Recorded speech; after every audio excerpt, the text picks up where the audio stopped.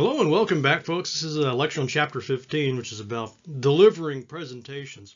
Now, once again, I thought it'd be appropriate to start us off with a video. And since we started off with The Office, why not end up there, right? So one of my favorite clips from The Office is called Prison Mike. And if you haven't watched this clip, go and watch it before the rest of this lecture. But as you're watching it, be thinking about what is, where's the source of this comedy? What is not working here? And what is Mike's goals, Michael's goals, and where's he going wrong? But also maybe where's he going? Is he doing anything well? Is he doing anything right? I think you'll see that some things he does pretty well, actually, according to this chapter. And of course, others are horribly wrong. So anyway, enjoy the clip, reflect on it a little bit, and then I'll come back and we'll resume. All right, and here are the objectives for today.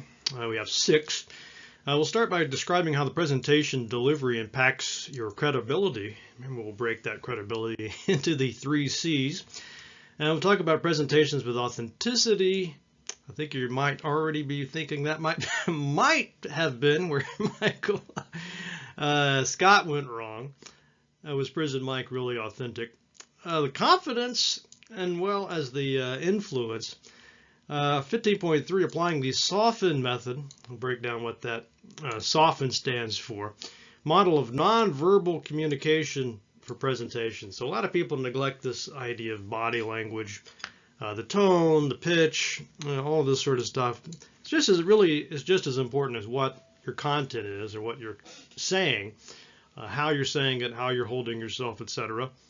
It's very important. 15.4, using slides and handouts to supplement your presentation effectively. I like this idea of supplementing it, not substituting for it. We'll interact, 15.5, interact effectively with your audience, which, maybe Michael did that, maybe he didn't. And then preparing to present effectively in teams, another thing that often gets neglected in courses like this, but it's really important because a lot of the times you won't be up there by yourself. You might be up there as part of a panel, or even in student projects you might have presented as a team. It's a different skill set, really. So there's our chapter overview. You can see how everything more or less follows those learning principles. All right, so we'll give you an overview first, and then we'll go into each one of these areas. But the first concept here is about presence. You want the focus to be on you, people to be learning from you, giving them, value for their time, basically, and possibly their money if they paid to see you. So these are some principles, and again, we're going to go into each of these. First, of course, establishing your credibility. Who are you to be saying this stuff? Why should they listen to you? Maintaining authenticity. How do they know you're being honest and legitimate?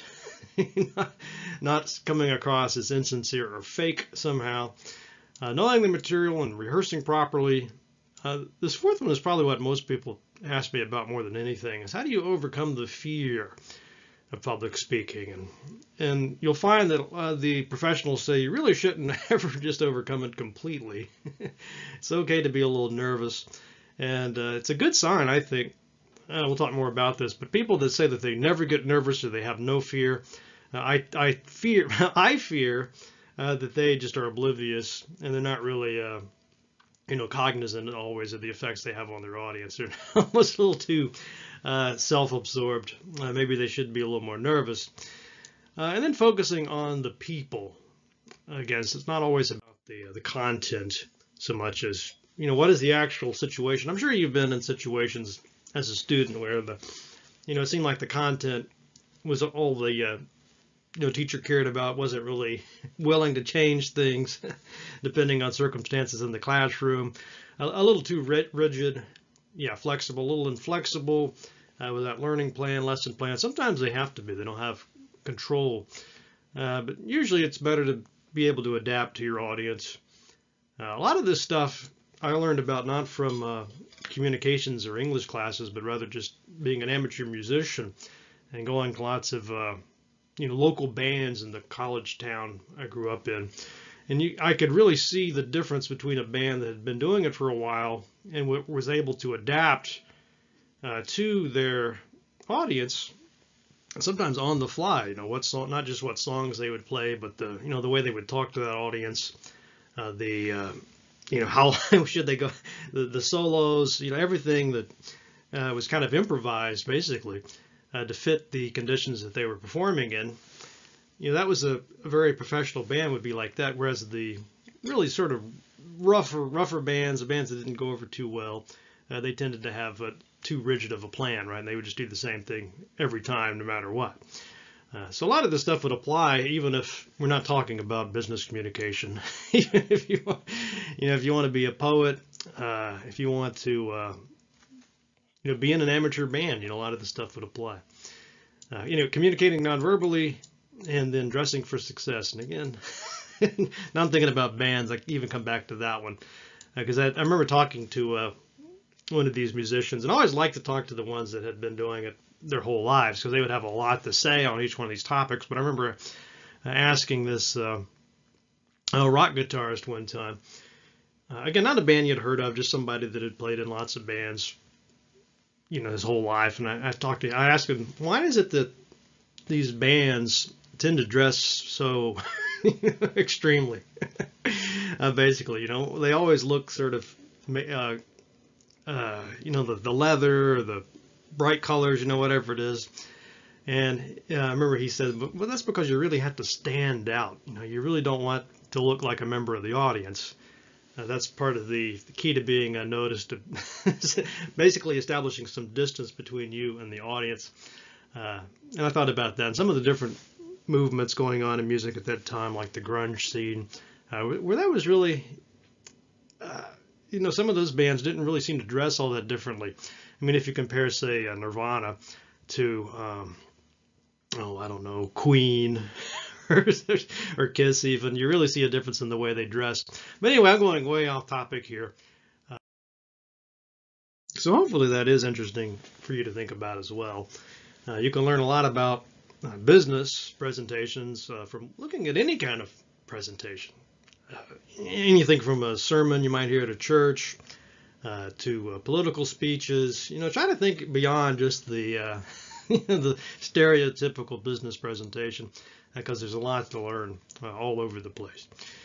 Anyway, let's see. Establishing credibility, one of two. So we'll talk about the internal presentation first, which just means you're presenting to your office mates, your classmates, people that work for you. Just like Michael Scott's presentation, he gives a lot of those throughout the series, where he's just talking to his staff, basically. So they say that these internal presentations provide the opportunity to change others' views of you. So you could ask, how did Michael do with that? So the 3 C's of credibility, in case you forgot, are competence, caring, and character. So you could think the competence probably didn't make him seem more competent as a manager. They seem like they already kind of have a low opinion of his competence, so that probably didn't change. Caring and character, though, I think maybe they might have felt like, well, he does seem to care about us, even no matter how misguided it is. It does seem like his heart's usually in the right place. And the same thing with the character. You don't tend to think of Michael as being a villain, not so much as a kind of a comic fool, I suppose you could think about him that way. But it doesn't seem dishonest or unethical, at least not deliberately. So then we go on to say, without appearing self-serving, you can use these internal presentations to find ways to increase your perceived credibility. My thought there is there's a Bible verse that goes along the lines of no man is a prophet in his hometown. And you might have heard, I don't remember the exact wording, but it's something along those lines. And the idea is that it's kind of hard to impress people that see you every day, that know you well, that have a sort of fixed idea of the person you are. Even if you develop a lot of skill in a certain area, they might have a hard time taking you seriously. This is a lot of times why it's advisable in your career to move at some point, relocate, get a job at another place where they don't know you, so you can kind of start over. Because if you're working at the same place the whole time, it can be very hard to escape this this perceived credibility. So they might think that you're good at one thing, maybe not recognize this other skill that you have just because they basically know you too well. But you could use these internal presentations as a way to challenge that, maybe really show them, I do know this stuff. And again, a good example from The Office is the character Pam, who starts off basically being I don't know what's her title. She works at the front desk, basic receptionist, I suppose, but then later becomes a salesperson. And there's a lot of the tension in those episodes, revolves around this idea. And if I recall correctly, she does give at some point an internal presentation that begins to change that view. All right, establishing credibility 2 of 2. Now we're talking about the external presentation.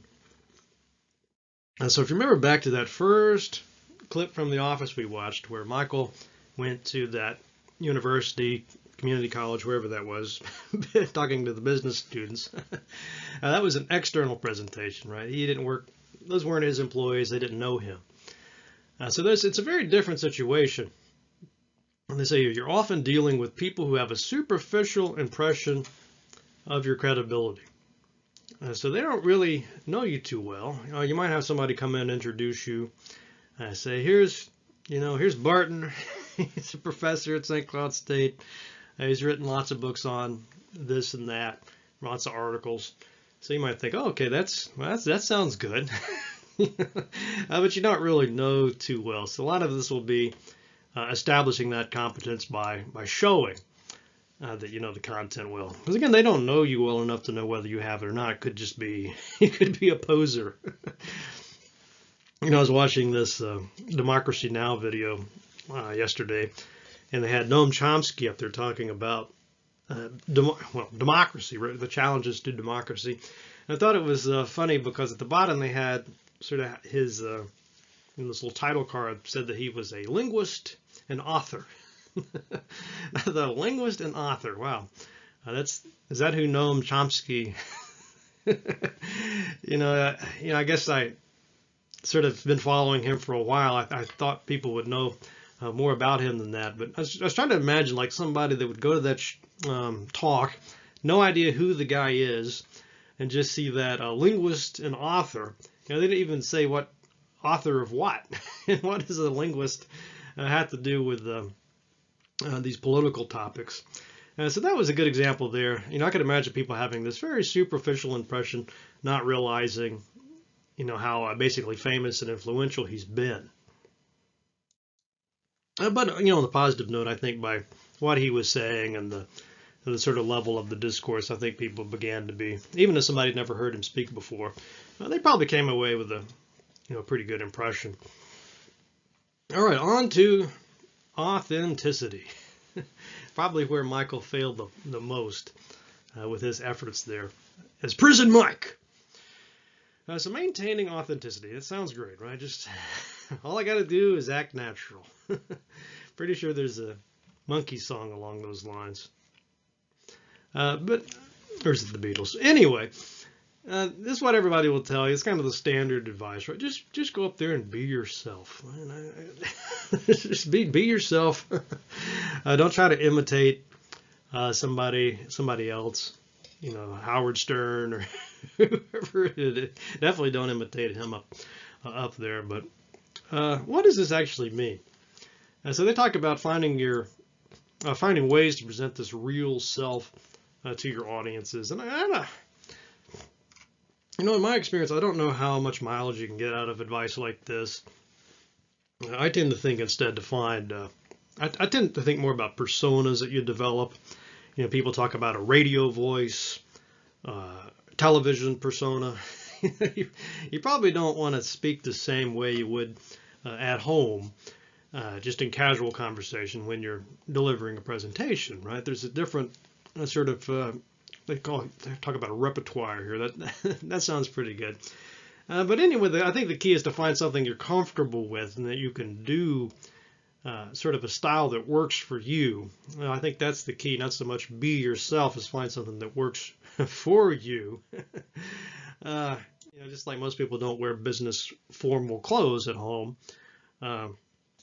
But if you do have to wear formal clothes, business formal, you can certainly find suits that feel more comfortable, that feel more natural to you than others that just feel totally, like something you would never wear, and you feel totally out of, out of your comfort zone. I don't even quite know what I'm saying here anymore, but don't worry so much about being natural or being, being authentic than being comfortable, I guess is how I would put that. By running through your presentation several times, you allow yourself to do the following. So here we're talking about the importance of rehearsing and knowing the material. And this, to me, probably makes more of a difference than anything else. Of course, you can't overdo it, but to the extent that you do, that you're not having to sweat about what's the next slide, or oh my God, I don't know, I haven't ever given this presentation before. I don't know what kind of questions I might get. To the extent that you've done it over and over, either for real or just rehearsed it in front of friends and family or at the right place. A lot of people don't realize if you go to the right place for help with a presentation, they have a room next door you can go to and give the presentation and have the consultant there to watch and ask questions. Basically just run through it all. And I just really, really think it helps. And it's just, I think that's the worst thing you can do is not go through the presentation, not rehearse it. I think it almost always makes you look unprepared, and you do a lot worse job. Even if it's never going to be exactly like you rehearsed, but it's more about this, just being more comfortable with it will make the difference. And again, you can, coming back to the bands again, you can always tell the bands that have rehearsed. And that's another big difference between the professionals and the amateurs. The professionals, maybe they know every song back and forth. They've played it thousands of times, yet they will still rehearse their shows. And you think, why would those folks need rehearsing? My God, they've done this how many times? Why are they rehearsing? But that's a lesson you should learn from them, right? They're doing that so they can be more comfortable. So they can, I guess, get back in the groove, so they're not rediscovering all that on stage when it's go time, so to speak. So yeah, making yourself comfortable with the presentation, going through it repeatedly really helps. Working out the weakly connected areas, we kind of touched on that last time with organizing the PowerPoint. But as you're going through it, you might have little ideas. I didn't really talk about this. That's the nice thing about rehearsing is you can stop and add the slide or take away the slide or add a little bit better transition, whatever you need to do. It's not necessarily apparent to you as you're designing the slides, but when you're rehearsing it, it suddenly might become visible. Is identifying parts that you want to emphasize through the tone of the voice as well as a nonverbal communication. Right? Again, kind of weird to talk about nonverbal communication in this context, but again, we could be talking about the tone of your voice. Maybe there's a sound effect you want to have at that spot. Who knows?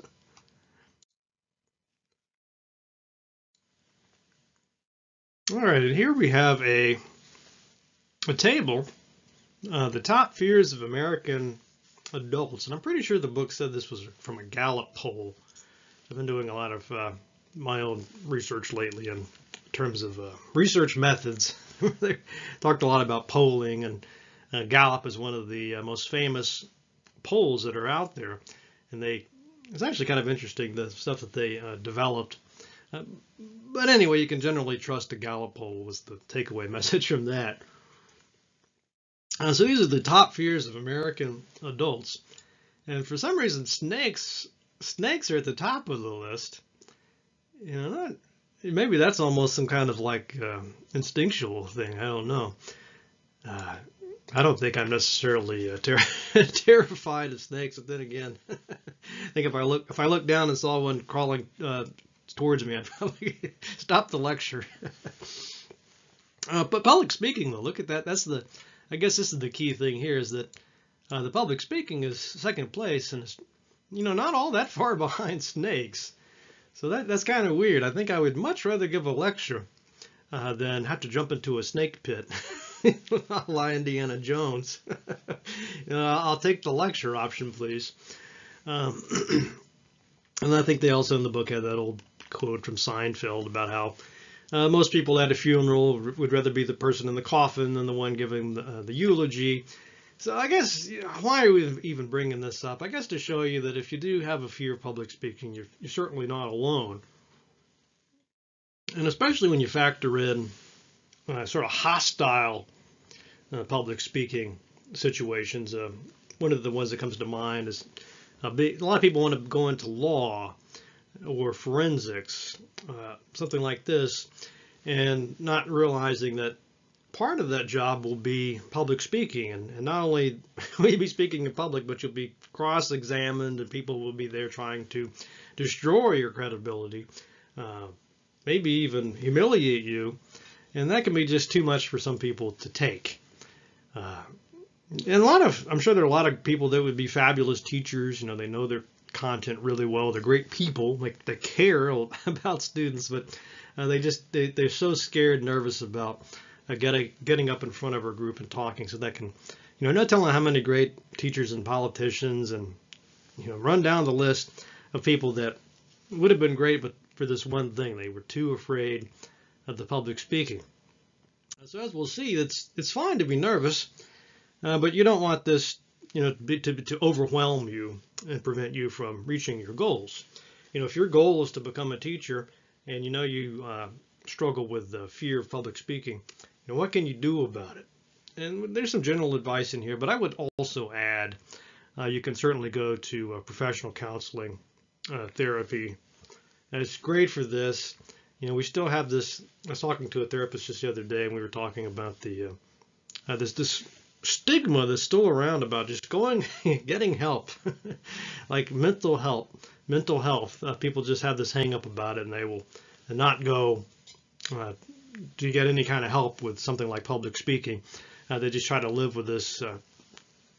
Can be debilitating when they could easily just get some counseling, get some exercises, get some training, learn some techniques, and really improve their quality of life. So just wanted to put that out there.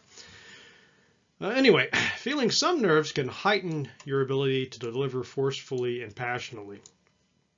Let me take the second one here too. Nervousness is dysfunctional only when it impairs your ability to deliver your content. Yeah, these two things here, I couldn't agree with this stuff more.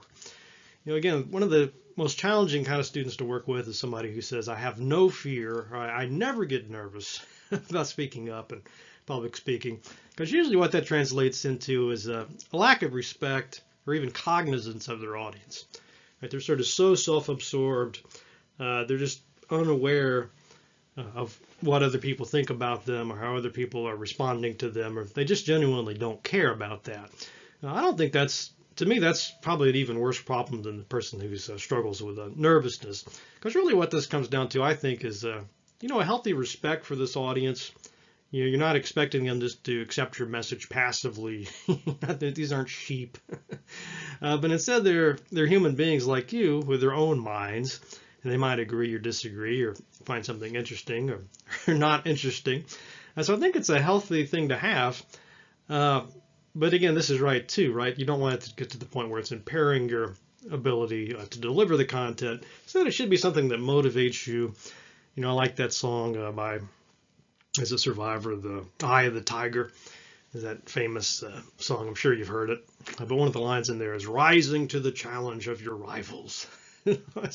I think that's a great line to keep in mind for public speaking, right? You're rising to the challenge, right? You're going to stand up there and see if you can deliver this content with some force and some passion and win the day. All right, that should be the goal, not being, don't let the challenge scare you away.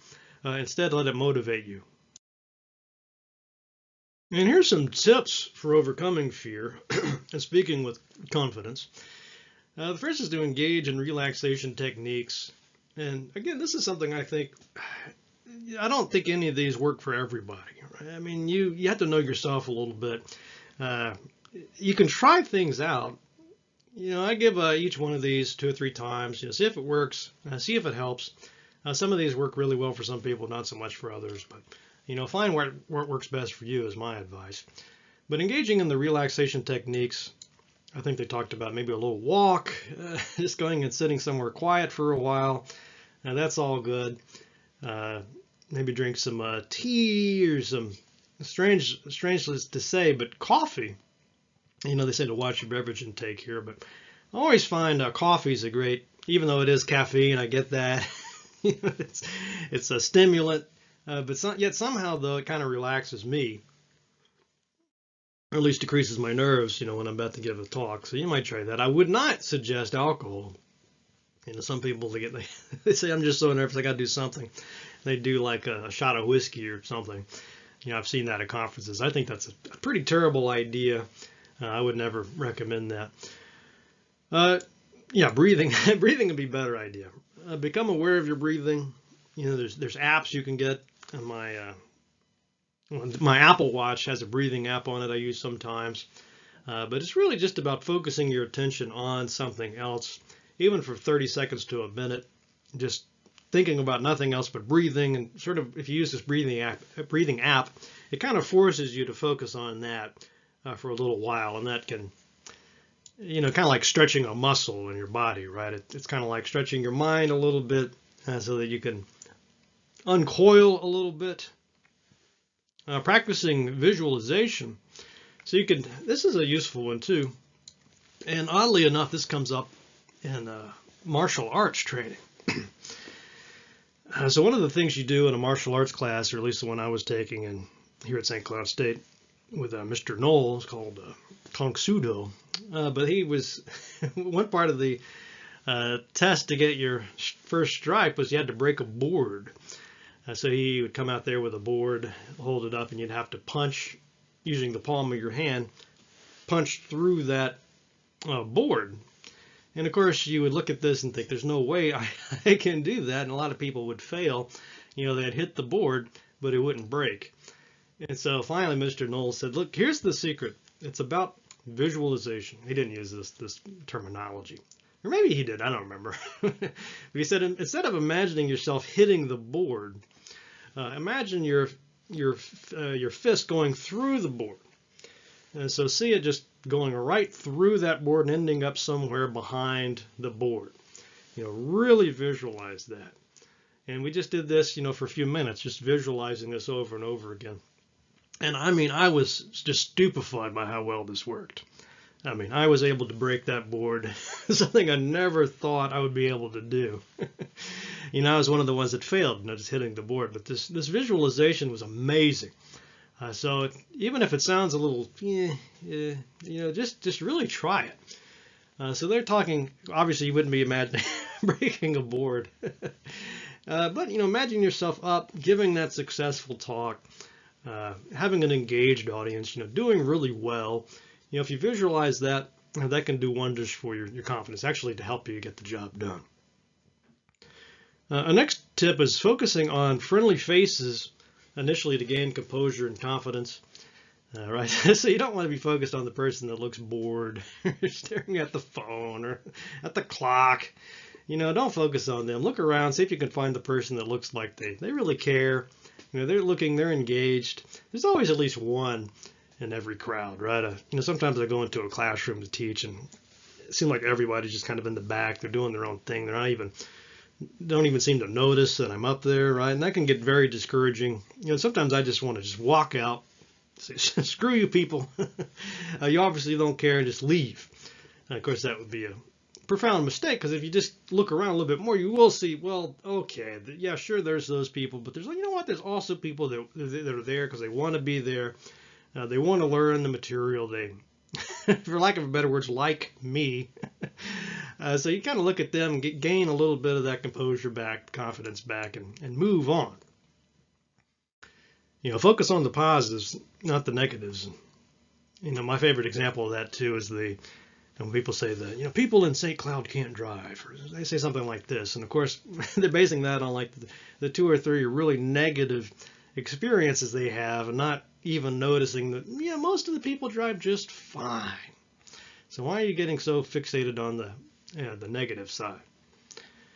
Watching the food and beverage intake. And again, I have noticed people that drink a little too much coffee and basically have to use the bathroom, especially if you're on some of these panels sometimes. Sometimes you're the last speaker on a panel, right? And that panel might be 45 minutes or even over an hour, and you might just be sitting there with this pitcher of water in front of you, or your super large grande coffee, whatever it is, drinking this. And pretty soon, you have to go to the bathroom. Usually I don't have a problem if I just run out and come back in. But it is something to consider. If that's not an option for you, you certainly wouldn't want to drink a lot of, liquid. Now, get comfortable with the audience members before starting the presentation. That's another golden tip. It certainly worked extremely well for me. And just going around, even at these, if you have a conference presentation, showing up there, just going around before your talk and say, hi, I'm Matt. I'm Matt Barton. I'm the speaker, one of the speakers today. Happy to see you. Where are you from? Just a little bit of chit chat like that really breaks the ice. It'll help you with some of these other tips as well. So really focusing on the audience. And by the way, that does contradict that musician I was talking to you about earlier. His advice was don't mingle with the audience, right? He always said that one of the biggest mistakes bands make is they have some drinks or something with just, the bar crowd, I suppose. So his advice was don't let anybody see you until you're actually there performing the song, your first song, right? And then leave immediately afterward, because he was all about maintaining that basically a sense of alienation from the audience, right? You're not one of them. You're something special. So maybe that would work for the rock star. But if you're just there to present, you want to have this different kind of relationship, it's probably better for you to try to get to know the people. And certainly, I see plenty of bands that would do this, and they would hang out after the set and talk to people, and that really seemed to build up a community. And so I guess maybe it depends too on what kind of fans are you looking for fans, or are you looking for friends? I guess that's the key thing. Focusing on the people, so make people the subject of your sentences, and that's a good point to make. Remember, you're talking to people. You need to try to connect your message to at all times. Introducing colleagues and referring to them by name during your presentation. This is a good way too. And if you don't know what this is like, just look at any sort of political speech. You'll see that usually the speakers, the first thing they'll do is talk about these other people in the audience, the people that helped them to get there, the local officials, right? Maybe introduce them. Have a stand up, Rodney.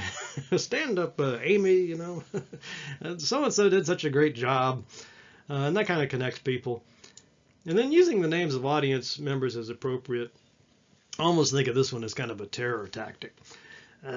People think that you might call on them or might mention them. They tend to be a little bit more, self-conscious, I suppose. So they know they can't just kind of do that disappearing routine and just kind of settle back and kind of get disengaged, just disappear on you, even though they're right there. If you know that suddenly your name might come up, and I had plenty of professors that said, "Well, I was talking to Matt just the other day," and the way they say Matt, kind of like, "Oh, what?" What I miss? I'm paying attention. It's that kind of number. I don't think that's quite what they're talking about here, but if you can connect it to the audience there, that will certainly make people, it makes it easier to pay attention, I think. People like to be included. I remember a couple of times I wrote in, I like to listen to podcasts, and a couple of times I've written in emails to podcasters and just kind of for fun, basically. But I remember a couple of times where they would mention that one of them even read my email on their show. It was a show about history according to Bob. He read this, and I just was so honored by that. It just really made my day to be on that. It really made me like the show a lot more. Okay, let's see. Make people the subject of your sentences. Here's some examples. So this is the typical, they call less effective, I would just call it typical, to say something like this. The survey showed just 43% of respondents believe that annual reviews are accurate indicators of performance. So here the focus is on the survey, right? We're just saying respondents.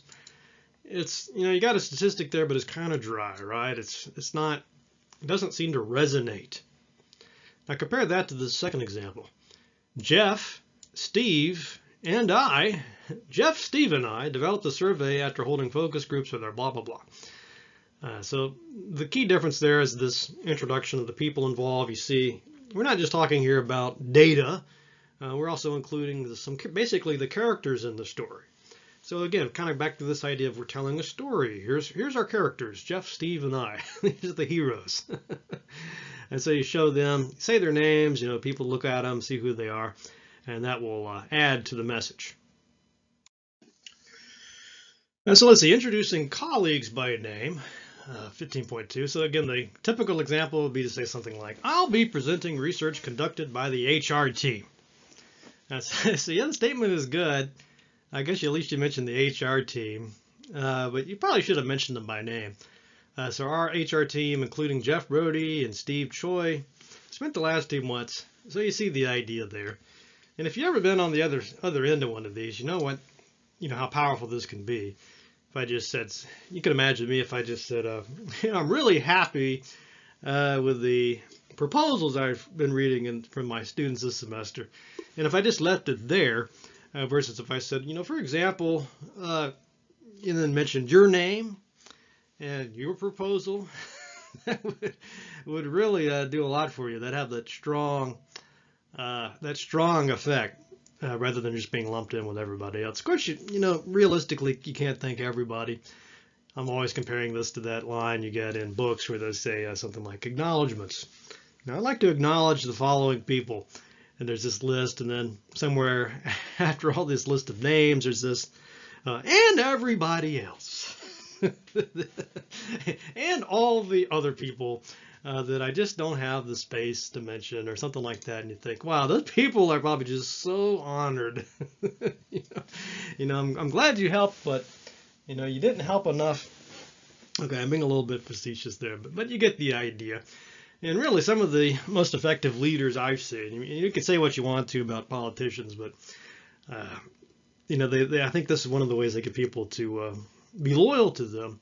Is that they always do this, no matter how long it takes. They might spend 15, 20 minutes just going through this massive list of names of people, and you think, I don't know them. I don't really care I don't need to hear all names of 15 people that were on this HR team. What difference does that make to me? Well, probably not, but to them, it makes. But I think it can make a really big difference. So here we're talking about using the names of the audience members. And we talked a little bit about this already. You might know some people in the audience from previous talks, or just somebody that happen to know a friend of yours. Or it could be somebody you met there. Again, if you showed up early, mingled a little bit, learned a little bit about them so you can refer to them when the time is right. Just kind of provides a more cordial vibe, I think, to some of these things. Yeah, so this first one they say it's a faceless comment. So think about that word faceless as we look at this example. It's common for managers to continue conducting annual performance reviews, even though they think there should be better ways of evaluating and motivating performance. So we don't have any real people, quote unquote, in that excerpt. Now let's look at the other example. Just before we started the meeting this morning, Cynthia, John, and I were chatting about annual performance reviews, blah, blah, blah. So again, we got people in their relatable manner. And again, as a teacher, you might refer to, you're always having these little side conversations before or after class, or sometimes in the midst of class, with students. And, I guess it's a little tricky in this particular climate sometimes, but, to the extent that you can work them into the material, that can be really a positive thing. Like that podcast example I was telling you about earlier. Staying flexible. Arriving early, that's just, I don't think you should ever be fashionably late to a talk you're giving. I know a lot of the big shots like to do this. I'm not going to name any names, but it seems like some of the big celebrities, especially politicians, they almost make a virtue of this. Like they want to keep you waiting, waiting that extra hour or whatever it is. So that might work for them, but for our purposes, as just humble business people, we want to show up early and respect people's time. Focusing on the needs of that audience, whatever that is. Maybe they need lots of visual aids, for example. Maybe they need you to define all these terms. You don't want to just have that same, you don't want to fall into the trap of just having that same exact presentation every time without being able to adjust it as you need to. When you lose your place, don't panic. You should never panic, but it's going to happen. You're going to be up there sometimes and you just forget, like, what was I saying? Maybe somebody asked a question or there's an interruption of some sort. Then you're trying to figure out, where was I? And you can have that little moment of existential anxiety. Like, who am I? Am I in the real world? Or is this just a fantasy? You can have that kind of level of like weirdness sometimes. But the key is just, it's okay. It probably seems like forever to you, but it's probably just a few seconds. People probably don't even notice. I kind of keep coming back to this musician example, but it was often pointed out to me that for the band, for the performer, if you mess up, you think, oh God, this is terrible. The song is ruined. When in reality, most people don't notice, and even if they notice, they quickly forgot about it. Maybe they don't even realize that you made a mistake. Singers flub the lines all the time. In live performances, it's no big deal. So usually it's a lot bigger in your mind than it is in anybody else's. So that's another thing that might comfort you a little bit, I suppose. My favorite example of this is kind of a horrible example. I'll never forget it though. It just really made that deep an impression on me. I was at a 3Cs or 4Cs conference, which is the big composition and rhetoric conference. Big international thing. And it's kind of a big deal when you get accepted to it. And I got about a 50-50 hit or miss. About half the times I get rejected, but I have presented there before. But anyway, I went to this panel, and there was a speaker there that it was his first time, and he had these. This was long ago. I'm kind of dating myself here, I suppose. But the guy had these transparency sheets, like you use for those overhead projectors, if you even know what that is, I don't know. But anyway, that was his, instead of PowerPoint, he was just going to put these transparencies on the projector and as his visual aids, right? And he had a big stack of them. And he was very nervous, he was shaking. And it was so bad that when he tried to go up and put his transparency on there, he just flipped out and they kind of fell out and they went all over the place. These transparency sheets. And he didn't number them. And another big mistake, you should always have these things numbered. So he's like, oh my God, I just can't do this. He goes running out of the room, and all the audience is like, God, it's okay. I mean, it was like the most compassionate thing. Nobody there was critical of this man. Everybody was just totally cool. Like, we'll help you sort through your transparencies, or maybe let the other speaker go and you can, organize, as that person is speaking. but he didn't do that. He panicked. I don't know what happened to him. I guess he fled the building. Never saw him again. So that story didn't end well, so maybe it wasn't the best example. But don't let that be you. Just remember, it's the other people there, they probably care. Nobody wants you to fail. Well, maybe I shouldn't say that, but like that audience, we would have been perfectly fine for him to take a few minutes to sort through his stuff and give his talk. Nobody was going to judge him on that. All right, let's see. Moving on. Never tell your audience things haven't gone as expected. Yeah, this is a big one.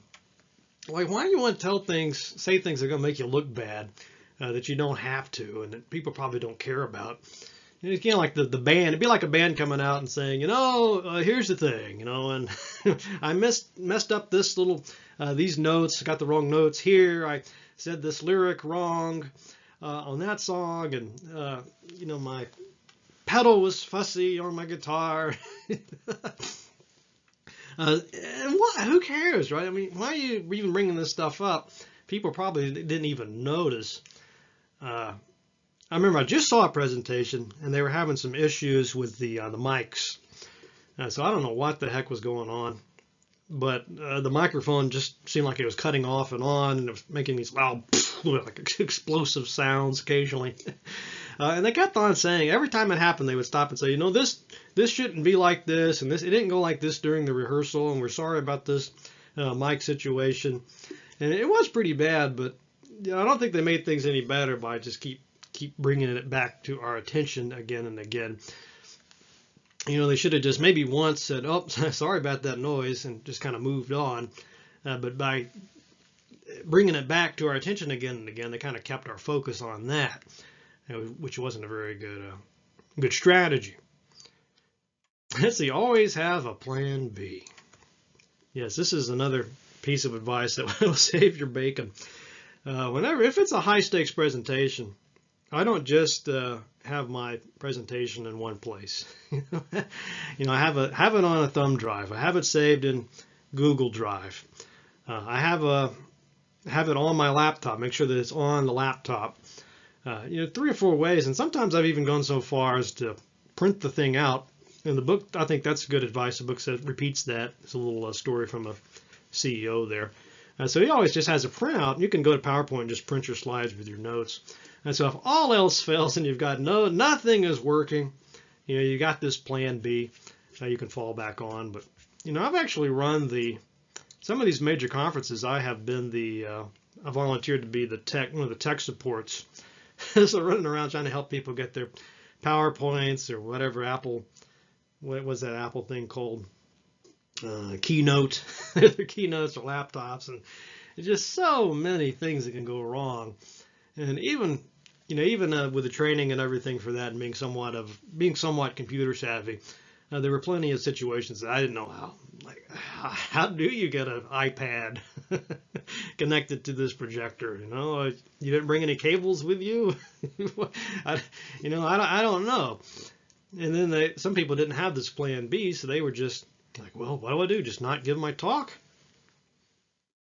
Well, they should have had, you know, maybe that would have been a good example where having some handouts might have been a good fallback plan or printout. And so you know what your key messages are. And we talked about this too in terms of having a theme or a focus for the presentation. Remember, you ought to be able to say, this is what the presentation is about. I'll be talking about A, B, and C. You know, these are my takeaways. And, you know, like here, stay flexible. That's kind of the key message of all this presentation, right? Now, so if you don't have those and you're just kind of all over the place, that's not a good sign. All right, using the room to your advantage. This is yet another good reason, talking about key themes of showing up early. You know, if I teach in a classroom, if I haven't taught in that classroom before, then if it's at all possible, I will go there early, maybe the day or two before, just kind of walk around, pace the room a little bit, get a feel for turn on the computer if there's a computer in there, figure out how all that works. But also just kind of figuring out the dynamics of that room. You know, where's it going to be? Where are the chairs going to be? Where will it be hard to hear? Where can I walk safely? Where are there obstacles? Position yourself where people can see you. You know, where should you? Sometimes this is determined for you, right? But sometimes you can, adjust some of these things a little bit. Knowing the layout of the room is critical. Plus, it's kind of comforting too. There's a familiarity. This is the reason why a lot of teachers like to teach in the same classroom over and over again. It's because even if the students are new, at least they're familiar with the classroom and the room itself, right? So they have a little bit of context, if you will, to comfort them. People need to be able to see you easily. That's critical. Don't hide behind the podium. Use podiums and tables strategically. I've criticized some people sometimes for this. Again, I go to some panels sometimes and everybody's just sitting down giving their presentation. I don't like that. I just think it kind of doesn't project energy very well. Some people can do it, and some people have to do it. You know, they had no other choice, and that's, of course, a different situation. But I like to think whatever you can do to project some energy is usually better than hunkering down. One of my friends and one of my best and favorite colleagues, Cardon, she's got some funny. She's always very humorous about this issue with the podiums and the tables, and wanting people to be able to see her. Because the way they position some of these teacher workstations, it's like, you know, you can see like the top of her head over the screen. It's kind of she makes a joke out of it, but I mean, it is kind of a serious issue. But she's very aware of that need. Let's see, moving around, but avoiding distracting the audience. Yes, so it's good to not just stand rooted in the same spot. You know, maybe the projector's here in the middle usually, maybe the workstation over here. So you might spend some time there working with the tech, but you probably want to be more like here, maybe cross over there occasionally. Now I have seen people, you know, let's say these are the rows, you know, they'll get down like in here somewhere, just like walking. I don't know what the plan is. They're kind of moving around all around the room. It's a little bit easier when you got a circular arrangement. You can do something like this, but some of the teachers tell me they do this because, you know, if they see some people over here kind of getting off task, you know, they'll walk over and stand next to them to make them a little bit more self-conscious, I suppose. It's kind of a strategy. But, you know, some people, you know, you don't want to be pacing back and forth like you're on, like pacing. That doesn't look too good. And so I don't know what the best, let's see, do they give us any really good advice here? Position yourself close so you can establish eye contact. Yeah, that's good. Walk around the room, have your vantage points various audience members will have.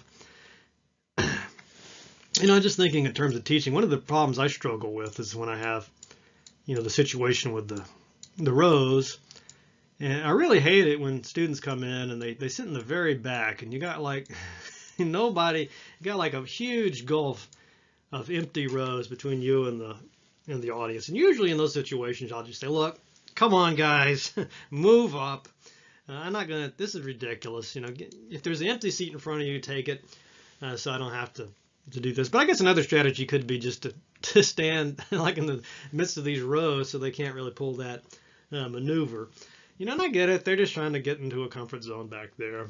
Nobody wants to be the center of attention if they don't really know what to expect. You know, there's some kind of issues around that.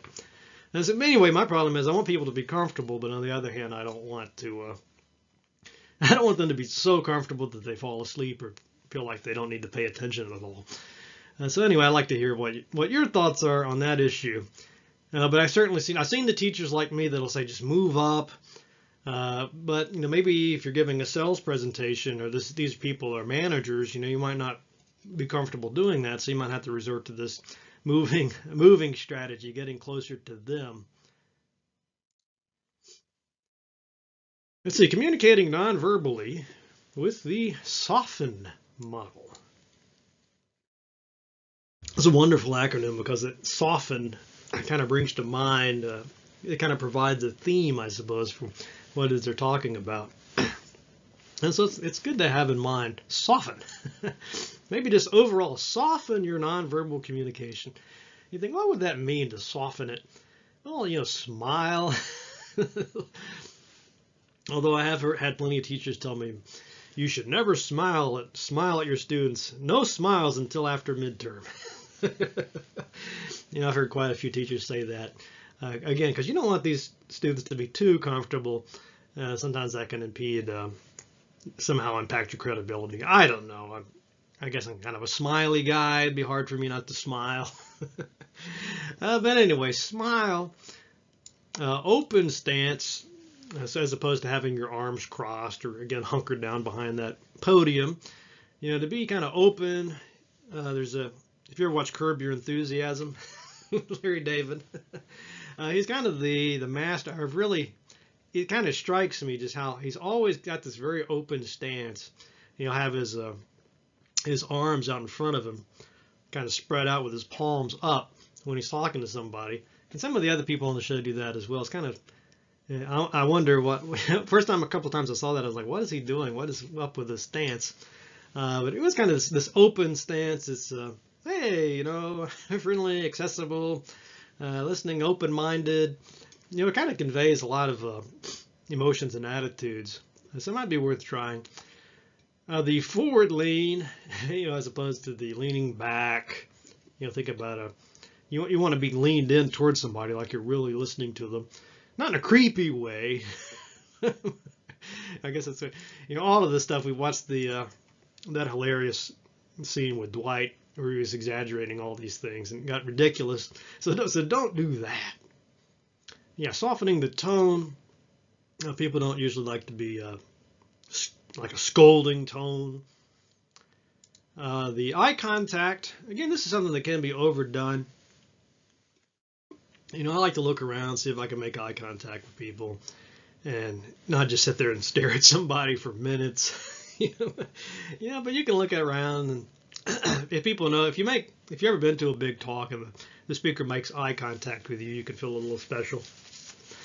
I was kind of thrilled one time. I was at a Judas Priest concert, and this friend of mine, I won't go into all the details, but somehow he got there was people there with balloons, holding up these giant balloons, and he approached one and was, I guess, just chatting with this person. And the person said, "Let me ask you something. Are you a true Judas Priest fan?" A friend of mine named Chris, he says, "Yeah, sure." So he says, "Oh, prove it. List 3 Judas Priest albums." And so Chris is like, boom, boom, boom. And the guy says, "Oh, good job. So here's some special passes for you and your friend, or you and your partner or whatever." So as he was there with his wife didn't care about the Judas Priest. He knew I was kind of crazy about him. So we got right up front, like literally right in front of the stage. It was awesome. But we were close enough that we kind of made eye contact a few times with the band. And that was just, for me, just incredible. Very different experience than being way in the back, like most concerts where, you're just one of an endless sea of faces. So that is pretty cool. I don't know if you feel like that when you're in a classroom. Your professor makes eye contact with you. But it does kind of draw you in. You really feel like, you're there. There's a presence with eye contact that you don't get otherwise. And, simply nodding. Nodding in agreement, tends to work well. And you look at any, any communicators on television, talk show hosts, whatever it is, panels, you usually see them nodding. Even if they're not talking at the time, they're kind of nodding. That's a form of communication, right? They're showing agreement. All right, lastly, but getting there. Dressing for success. Formal business dress, and I got some pictures I added to this presentation because I think you need pictures. But anyway, the formal business dress intended to project executive presence and seriousness, and the business casual project a more comfortable, relaxed feel, while still maintaining a high standard of professionalism. And then casual dress, the least formal option and rare in a business-related setting. So I got some pictures here we can look at that I think make this a little bit more tangible. I find I tend to do better if I dress a little bit more formally than I would ordinarily. Like when I give these presentations, I'm sure you noticed in this class, I like to put on my suit. I just not only feel like it kind of fits better with the theme of the course, but it seems to have some impact on my confidence level. It's kind of hard to feel really professional, but talk about professionalism if I was dressed in shorts or something. I just wouldn't feel right, even though you can't see me unless I turn the camera on. So it's something to think about, no matter what the situation is. And just one other thing I'll say about this, I found from, it's my personal anecdote. If you ever have to travel on airlines, which is one of my least favorite things to do, I hate it.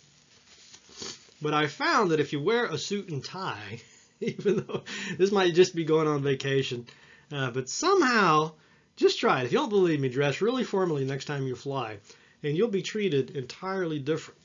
It just seems like everything goes smoother. not necessarily once you're on the plane and you're seated in the cheap seats, but everything up to that point, it's all for me. It's all sir this and sir that, and you really seem to get a lot more respect from the the officials there and everything. So just try that out and see what it's like. All right, casual. So this is what casual looks like for men.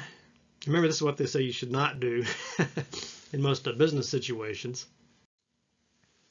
And I'd probably say teaching as well. You can be a little too casual. Notice these are supposed to be jeans, metal leather watch, okay, collared shirts. So it's not all the way down to like, t-shirts and shorts, but it's still not really considered business appropriate. And for women there, sundresses, also fitted blouse or collared shirts, skirts or dark jeans, flat shoes. Where found? Casual Fridays. So sometimes you work in a business office and they'll have what they call casual Fridays, and you probably know what that is, but the general advice is even on that casual Friday, you don't want to be the least casually dressed. So it's not ever really casual. Yeah, notes, casual dress requires grooming and effort. Most headwear is unacceptable indoors, right? So you probably wouldn't be wearing a ball cap if you're a guy. Let's see, business casual, typically the minimum dress code throughout established or old school businesses. This is the minimum dress code. It's a minimum. The blazer, sports coats, or sweater. So I'm trying to think about other professors, and I know most of them probably I'm probably on that casual side of the spectrum. It seems like most of my colleagues will have a vest or a blazer. Sweaters are very popular, especially being in Minnesota. I remember Noam Chomsky was wearing this really nice sweater. I was thinking, man, I want to get a sweater like that. It just looks so professorial, And of course, this doesn't have the elbow patches. But anyway, I'm being silly. Dressier pants, leather shoes. Women, fitted blouse, button-down shirts, knee-length skirt, flats, slingbacks, or boots. Watch, simple jewelry. Right, so yeah, department managers, you might see this. Entry-level employees. This is probably the default nowadays, wouldn't you say? And then the business formal, which is all the way at the top. And there are plenty of businesses like this. I mean, I remember working as a temp agent. It was, for these law firms, and they'd want me to wear like business formal clothing, even though I'm basically just, being a gopher for that day. They say you should always have at least a couple of, no matter what your career lifestyle is, you probably want a couple of formal options in your wardrobe. And this is a funny thing. I've talked to a lot of students on a budget, including myself, and this is the shocker, is that it's usually cheaper to dress business formal than it is any of these other options. I kid you not. If you go to a place like TJ Maxx or Ross, Burlington Coat Factory, any of these places, you can. It's not going to be the latest fashions, but really the nice thing about business formal is it really doesn't change all that much over the years, right? So if you had like the shirt here could be a shirt from 10, 15 years ago. It's the same same shirt. It's fine. It doesn't really change. So you can find I remember going to Ross, which is basically like TJ Maxx in Tampa, and I was on a severe budget. I mean, it's ludicrous. Being able to find shirts and tie sets for just like $5, brand new, straight out of the package. Now you might have to spend a little bit more on the jacket or the suit, but even those sometimes, especially if you go second hand, just a little bit of nothing. A lot cheaper, exponentially cheaper than a set of designer jeans and nice tennis shoes. People spend $200 on a pair of athletic shoes these days, or jeans. You can get this formal look for a lot cheaper. So anyway, I just put that out there. So it's not always a question of having the most expensive tailor-made suit. So anyway, fitted solid colors or pinstripe suits. Pinstriped, okay. Solid color, collared button down with cuff sleeves. solid color, simple pattern neckties, shoes. The folded pocket square. Okay, that might be a little much. I think it's funny the suits that have this little fake pocket square, but getting way off topic. I don't know. Don't you find this kind of interesting though? Cufflinks. Yeah, I don't have any suits with cufflinks. I guess maybe rented tuxedos. Yeah, don't forget too, you can rent this stuff too if you know you're never going to wear it except for say a job interview. You might want to just look into renting it or borrowing it. Let's see, women fitted solid color suits, solid color, simple pattern blouses or button downs, stockings, lower high heels, and simple jewelry. All right, so anyway, oh, unacceptable, left out. This is typically how I dress. Nah. But again, you kind of wonder, you see these things about, well, American students are doing so poorly compared to students in other countries. And, why is that? They always blame the poor old teachers get all the blame. Well, if we just had better teachers, that's like their go-to for everything. When really, you can look at something like, well, what are the students wearing? Are they dressing like this? I look at students on our campus sometimes, and they're like in pajamas or just, it really less like maybe that'd be questionable even if they were going to a gym, much less in a serious class. I mean, how can you be, expect to be taken seriously if you look like, this gentleman? What is this, a stain? Is that a hole? I don't know what I'm looking at there. It looks like a stain. That's not really beyond whether it's acceptable dress code, whatever. Just, how does this make you feel to be sitting in a classroom dressed like this? Does it contribute to that feeling of seriousness, of confidence? Now, sometimes people say, this is just, I'm more comfortable like this, and that's what really matters. But again, you could be too comfortable.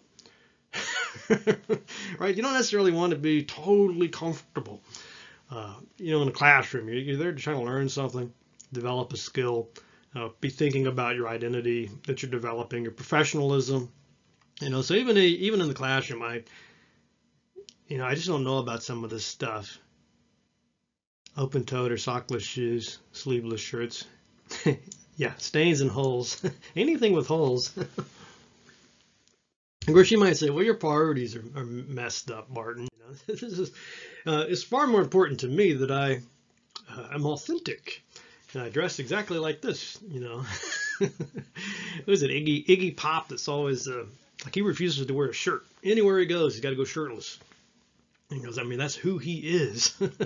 Okay, if you're Iggy Pop, maybe you can get away with it, but yeah, I'd feel a little bit weird if I had as open-minded as I try to be, I'd be a little bit weirded out by students without shirts on coming to class. And I mean, I could tell you some stories I have heard, but I won't get into that. Okay, messages sent by formality. Yeah, this is a good thing. Messages sent by what you're wearing, right? The characteristics people associate with those levels of formality. So if you are in the formal business clothing, they think you're authoritative, as my grandpa would say, you look like a boss. So people kind of shape up a little bit when you're around and dressed in a suit. They think this is somebody important, and I should probably perk up a little bit. You kind of have that effect. Competence. Oh, this is a continuum, right? So we're going on down the list. Yeah, all the way down to like creative and friendly. So if you are the person with the stained up shirt or the holes, you may be to think this is a very creative person, this is a very friendly person. I've had professors that, I remember one of the professors I used to have, and everybody seems to have a story like this, but he was always wearing the shorts, just a plain white t-shirt. I think probably sometimes it did have stains on it. Messed up hair, sandals, and just did not look anything like the stereotypical professor. I don't know if this, I would say the person looked a little too casual, but everybody liked these folks. They're very friendly, very accessible. Just somehow seemed to work for them. And I don't know if I could pull it off. Maybe that's my problem. Maybe I should just start wearing stained up clothes and shorts and see how that goes. Don't hold your breath waiting for that.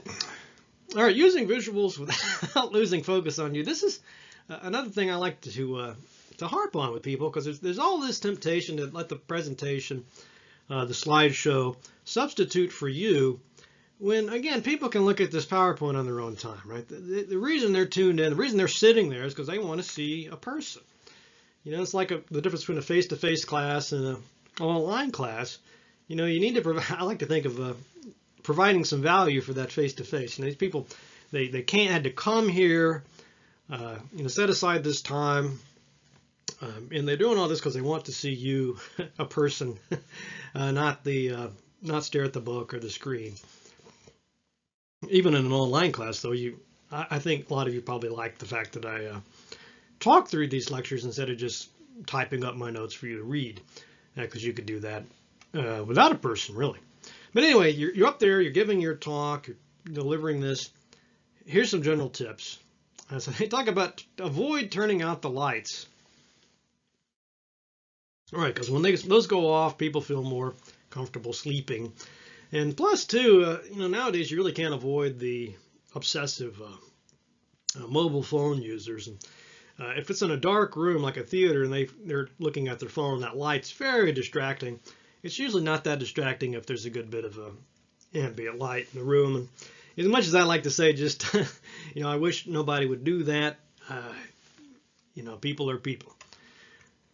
Don't start the slides right away. Right, it's good to, again, to kind of mingle a little bit, talk a little bit about the presentation. Just kind of warm up the audience a little bit, right? Speak to your audience, not the screen. You know, back in the day, we'd say, don't teach to the board. You know, some teachers have their back to you the whole time, and they're just kind of focusing on this chalkboard, or nowadays a PowerPoint, right? When they should be, you know, facing you. And there's all kinds of apps you can get.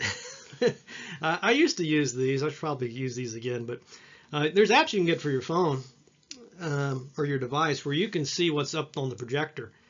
So you can kind of be looking at that down in your, you know, at your hand, instead of having to keep looking back at the you know, at the screen. But hopefully you know the presentation well enough where you don't have to keep doing that anyway.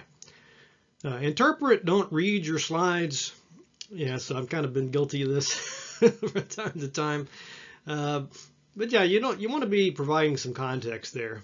Again, they can read the slides without you. What's your value? What are you adding to that? Preview the slides before showing them. Now, a couple other tips. Use a remote control to advance the slides when possible. So again, these apps I was telling you about, they can do this for you. It's a little bit technical, but it's not really hard to figure this out. You just go to the App Store on your phone, look for PowerPoint. You can look at this app and see what's required for it. There's depending on the setup you've got, you might have a little USB thing you need to get, or some kind of a connection, but it's fairly easy to do. Or you can buy a dedicated device. You know, I see them on Amazon occasionally. They have a little thumb stick kind of thing to control the pointer, and then some buttons to move it forward and back. And you know, those are down to like $10. I think you can get it maybe even cheaper, especially if you go secondhand with one. It doesn't need to be fancy. The only thing I would look at is make sure the range is suitable. You know, sometimes if you're a long ways from the computer, you might not have enough range. Kind of like just a remote control for a TV, right? You might have to be closer. So look into that, see what the range is. Avoid standing in front of the slide projection. That makes you look crazy when you're up there and you got the projection on to you, and people like reading words on your face. Especially if you have a big forehead like mine, you know, they can pretty much read the slide just based on the reflection off my forehead. Probably not the look I'm going for, you know. Using blank slides strategically. I don't know about a blank slide, but if you push B, there's a button on these remotes to do this as well. You could mute the presentation, just show a black screen basically, and that's good from time to time. If what you're talking about has nothing to do with the slide, just hit the button, blink it off, because otherwise people keep looking at it anyway. Handouts. So you definitely want to use handouts in certain situations. Sometimes they're unnecessary, waste paper. Sometimes they're critical. Again, this just depends on the situation. They say generally use it when you have detailed information. If you have bigger graphs, tables, things that wouldn't show up well on the screen. Perfect example, good place to use a handout. If you can, wait until the end of the presentation to distribute the handouts. That's good, because otherwise, again, they will just be looking at the handout the whole time instead of you. Now, I have seen some exceptions to this. Sometimes I've seen professors or speakers, they'll print out their PowerPoint again with those notes. But for the ones that go to the audience, the notes are blank. And the idea there is that the audience can write their notes in, as you go through the PowerPoint. I think that's pretty nice. It's kind of expensive if you're the one paying for these copies, but it could be a way to do that. Sometimes too, if you do have handouts, you can say things like, please refer to your handout now, table 12, as a way to get people's attention. Especially people have kind of been nodding off and the energy level is waning. Shifting attention to the handout can be a nice change. All right, interacting with the audience. So some audiences, they can't wait to interact. Sometimes people dread it. I've heard people tell me that they never, ever, ever would go to see a stand-up comic. I'll say, what are you talking about? And it's a great time. And say, oh no, they just know I would be the one that this comic would single out in the audience and be making fun of me and using me as a punchline of their jokes. So kind of the fear of having to interact with that comedian keeps them from having a good time, at least in my opinion. I mean, I'd be kind of flattered, I think. But then again, I've never been abused. I wouldn't go to a comic that I thought was going to abuse the audience. So your mileage may vary. I guess sometimes you don't know what to expect. But anyway, in a business scenario, you got some times when basically you'll have to interact, or you should. The most obvious one is the fielding the questions. So sometimes you don't want questions during the presentation. You could say, have the whoever introduces you, or you could just say, please hold your questions, write them down. We'll have a session at the end. Or depending on the format, you might say, ask questions at any time, whatever the setup is. Typically in a conference, there's set times. You've only got that 10 minutes to give your presentation. So probably the last thing you want is people keep interrupting you with questions. So in those situations, you'd probably say, but please hold that, and there'll be a Q&A for the whole, panel once everybody's done. But anyway, you should definitely expect that. Mingling, again, I recommend this. Part of me is I'm not a natural born mingler. Kind of have to force myself to do it. But it sure makes the talk easier if you mingle a little bit before or after. Students typically don't like it when you just rush out the classroom. If they wanted to talk to you a little bit. Some students like to mingle a little bit, get to know you a little bit, and that's fine. Following up with the audience members afterward, I guess I kind of preempted that one. Sometimes you have a place you have to go right afterward. So you might even have to apologize for that. Say, I like to stay and chat, but I have another appointment or another class I have to get to, because a lot of people do appreciate this follow-up. Some people almost feel obligated to do it. I think that's kind of a mistake, but especially if you're somebody important, they might just want to get that little bit of one-on-one attention. Maybe that's something they look forward to. Why would you want to? Don't be so full of yourself that you can't be honored by that. That should be flattering. All right, field questions. Field question. Field. What am I saying? How to field questions, not questions about your field. All right, pause before answering. All right, so somebody asks you a question, you could just pause a little bit. You don't have to immediately start blurting stuff out. Being honest, what do you know if you don't know the answer? Appreciation is good, especially because if you think that this person, this is one of those people that experiences no fear. They had to work up some nerve to ask this question. And maybe they're a little nervous and it didn't come out quite the way they wanted it to. But you should be appreciative. They took the time, they mustered up the courage to ask the question. So the least you can do is thank them, hopefully by name. Thank you, Jonathan, for this question. I appreciate it. You're participating. We appreciate that. Even if the question is not all that great or profound or insightful, who cares, right? Be concise. Right, because you might have other questions. And people don't like if you feel like you spend all the Q&A session on this one question, that's probably not very good. It kind of might offend the other people that had questions. Reframing the question to match your agenda. So did they give us an example of that? Nope. And one of the books. So what was the example? I'm trying to remember.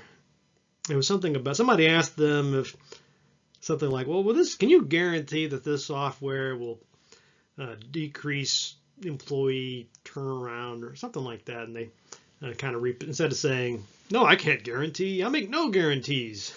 Instead of saying something like that, they kind of reframed it as, well, this is what the software will do, right? It'll enhance communication. Something along those lines. Again, coming back to that agenda. Oh, never mind. We do have examples of each one of these. Great. So this is what everybody dreads the most. You don't know the answer. Somebody asks you this question. Maybe you know it, but you're kind of up there. You're nervous. You experience mental blank out. It's happened to me. It seems to happen to me every time.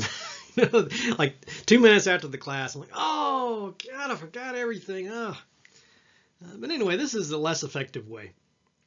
I guess I haven't really heard that concern yet. I think that managers might have a concern like that, but you continue using the system. They're basically saying, I've never even thought about that before. It seems like you haven't really thought about it. Kind of unprepared.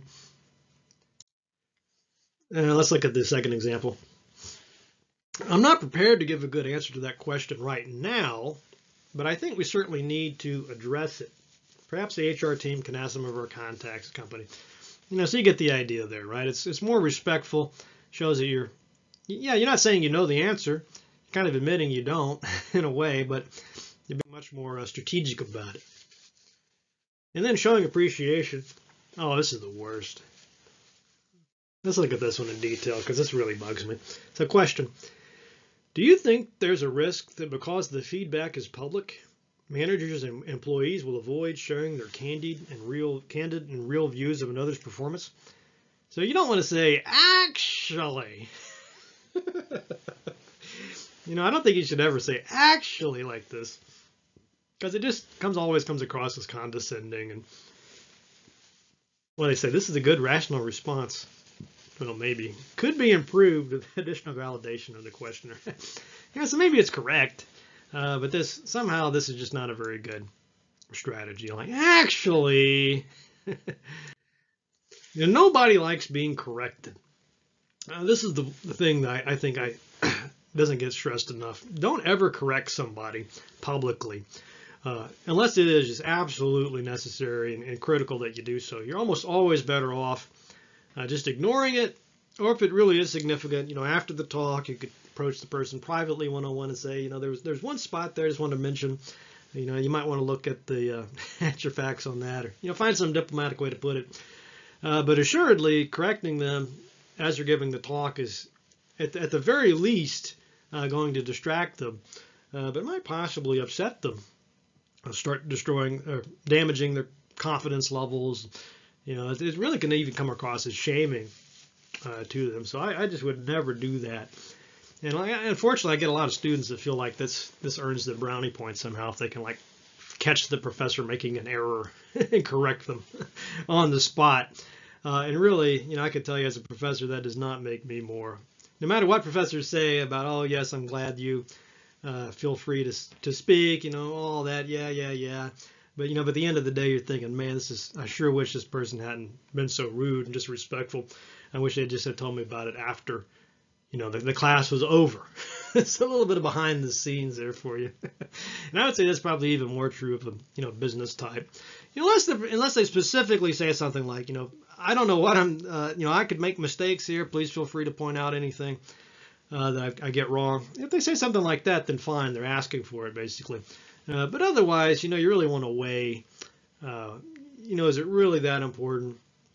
If so, fine. But, otherwise you might not do that.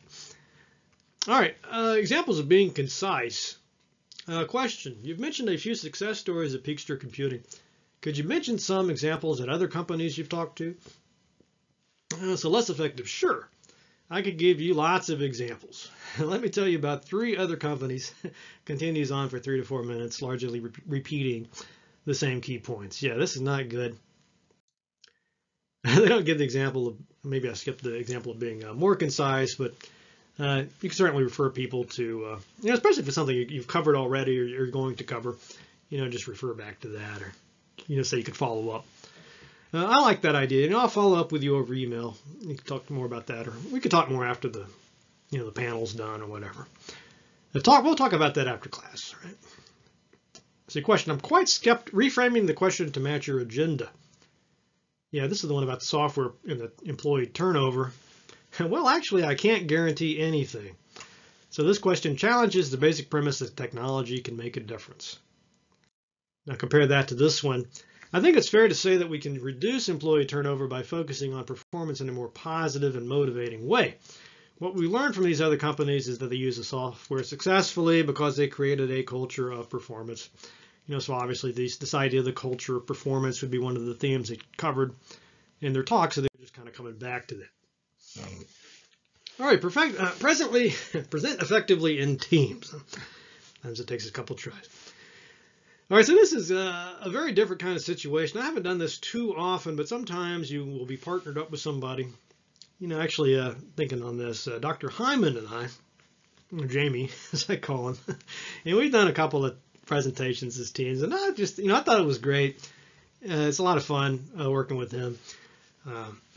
But I've had other times as a student in class and group projects where people just didn't work well at all. So I wish I'd have had this information back then. But anyway, let's just say you're going to be up there with 3 or 4 other people, different roles, class project or your first professional presentation. And so one is to be clear with one another about your objectives and the key messages, right? So everybody's looked at the same PowerPoint, which slides are going to be covered by, by each person. Could be 3 or 4 people instead of just one partner. I mean, one partner is plenty enough to me to have to worry about. But, again, the more people, that's just the more important it is that you are clear on all these objectives. Decide on the presentation role. So usually people will say, you can cover this part about the statistics. I'll focus on I'll do this part and this bit. I'll introduce the panel, and so on and so forth. Stand together and present a united front. So if you're a speaker, if you're up there with, again, 2 or 3 other people and this person's speaking, then you don't want to be looking at your phone or out in daydreaming or something. You kind of want to role model or model the behavior you want from the audience, right? So you're, looking like you're focusing attention on the speaker, not distracting in any kind of way that you can help. Referring to each other's points, and that's always a really good thing. Yes, and I like to follow up on what Luke was saying there about software. That's a nice segue, a nice transition, which brings us to that last point there, transitioning effectively. And so I have seen groups that just kind of break apart, right? That just one speaker stops suddenly, and the other person is like, "Is it my turn? Is it my turn now?" Yeah, yes. Oh, and it's just this terrible transitions. But then, if they prepare a little bit better, it's very smooth, and they say, "No, I like to turn things over to Kevin." Kevin is going to talk about the statistics. Easy going. Being a supportive audience member. Oh, I love this. So that's, it's a big transition for people. Speaking of transitions, when you move from being, say, an undergrad to a graduate student, or when you get your first job and you're at a business meeting, and it's a very different experience for many students than just being that student in the back of the classroom, not really, only about 50% there. Suddenly it's a very different situation. So you're not more than just, this passive recipient. You're part of this team. You're part of this company. If you're a graduate student, you're kind of part of the staff now, or you're trying to become a part of the field. Basically, you want to be more professional, seeing yourself in the role of a professional scholar or teacher, or whatever it is. So you really want to take this role seriously. Remember, it's a lot about you. And once again, I know I keep coming back to the musician, but if you've ever performed any kind of thing, even sports, you know that the audience makes a huge difference. You know, if you have ever played a sport, for example, and you have this really receptive, engaged audience, you know, people that are cheering, you know, that really adds, it's not just fun for them, but it really makes you perform better. You know, and same thing as a musician, same thing as a teacher. You know, I've had classes where the students, you know, they come in, they don't look up the whole time. It just gets so depressing. You just walk out of there feeling like you're in the wrong line of work and you should quit and go do something else. But then you might have another class where everybody's really engaged and, you know, take the classes seriously, and you feel like you walk away like you're $1 million, right? So really that's a lot about them. And you can be that person in the audience for that professor, for that manager. You know, if you take on this role seriously, not just think about yourself there to sort of while away the hour, but instead think about what can I do to kind of engage and help here and project some energy. You know, sometimes just paying attention, taking notes. One of the things I got into the habit of doing as a graduate student was just I'd come in, because, you know, I taught classes. I knew what annoyed me. So what I'd do is I'd come in and sit, you know, maybe not right at the front, but, you know, close where the professor could see me. Then I would conspicuously take out my notebook, open that up, put the date on there, put the heading on there. And then when I saw the professor was getting ready to start, you know, the lecture or whatever, I'd make sure I was looking at them, not distracted, not talking to anybody else. And, you know, I found that not only, yeah, I mean, in a way is nerdy, but I think the professor on some level appreciated that. And I think the other students in the class too. And, you know, I wasn't the only one doing that kind of thing, right? So they'd say, well, these other students, you know, look at Matt over here. He's, you know, he really seems to be taking this seriously. So maybe we should too. So kind of change the whole gestalt of the room. You know, sometimes I think you can make a living just being this professional student. If you want a little extra cash, just go around and say, hey, would you like me to be a professional student in your classroom and kind of model this behavior? Because it really can make a big difference. Avoiding behaviors that may distract the presenter. I mean, every professor I talk to and TA, they got the same complaint. They say, my God, what are we going to do? All the students are on their devices. They're not even looking up. They're chatting with their friends on these iPhones all day. And if I try to take the device away, they think that I'm a dictator or something, and they hate me, or they even refuse to quit doing it. And you know, I have had students before where I had a policy on my syllabus, and I said, if you are on your iPhone, or what, I guess it wasn't an iPhone back then, if you're texting on your phone, it was Facebook. And so I said, if you're on Facebook, I will take points away. And I remember a student, I said, look, you know, you're on Facebook. I've said it's on the syllabus. You know, it's just kind of warning. I don't want to have to take the points away. And she told me that she would be okay with losing points because she was not willing to turn off Facebook during my class. That was just too important to her that it was worth the loss of points. So, I mean, I thought that was just bizarre. You know, I really think people should not let it come to that. And I think that you can become addicted to your phone, your device, and just the way you might, you know, when it gets to the point like that where it's impacting your, you know, professional life, you probably should, you know, get some help. not joking. I'm sorry I laughed. You know, that's a serious thing. You should get some therapy to help with that, because you should be able to, you know, focus for 45 minutes or whatever on some other activity. Let's see. Make comments and ask questions that help the presenter to stay on message. Another good, coming back to this idea of the professional student, right? And I have heard presenters will get together with some Confederates, as I like to call them, and they'll say, here's the question I'd like you to ask me. I remember I had a colleague that would do this, and he would even give me a question. It wasn't Jamie, in case you're curious. And he'd say, here's a question I would like for you to ask. If nobody asks any questions, could you ask this question? And it'd be something that he was well prepared to answer. It made him look good. But yeah, comments. I like to think about these preachers I used to listen to growing up, and there'd be these what they call deacons, which would be, I guess it would kind of be like the professional audience, right? The super serious audience members, and they would, you know, when the preacher would say something powerful, I suppose. They would say, "Amen, brother," or "Preach on, preach it," something like that. That kind of sounds silly, but that was the idea, right? To kind of pump the person up, keep the energy levels high. You probably wouldn't want to do that as a student, though. Business meeting. Amen, Michael. Let's see. For most business presentations, you share professional interest with the presenter. As a result, the success of the presentation is a team effort. Right, again, so try not to see yourself as this passive audience member. It's not like going to a movie and it doesn't make any difference. You could sit there and be completely in a different place mentally during that movie. It's not going to impact the movie. A very different situation in any kind of live presentation or performance. Now, the audience does make a big difference. And sometimes I think if you want to have a good time, you want to see a good presentation, you want to see, even like the music, you want to go have a great time listening to a live band. Don't just blame it all on the band. It's not 100% that band's responsibility. A lot of it is you. Are you getting up and dancing? Are you cheering, clapping loudly, letting that band, giving that band some...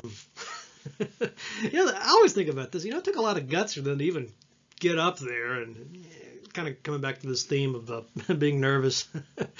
So they're already, they've done their part. That's the way I look at it. And I would like to encourage them on, and kind of selfishly, because I know that the more confident they are, probably the better they'll play and the better time everybody will have, right?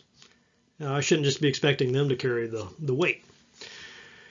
All right, chapter takeaways. Presentation delivery impacts credibility, right? The competence, the character, the caring. Do you care about your audience? Are you of sound moral character? All that stuff.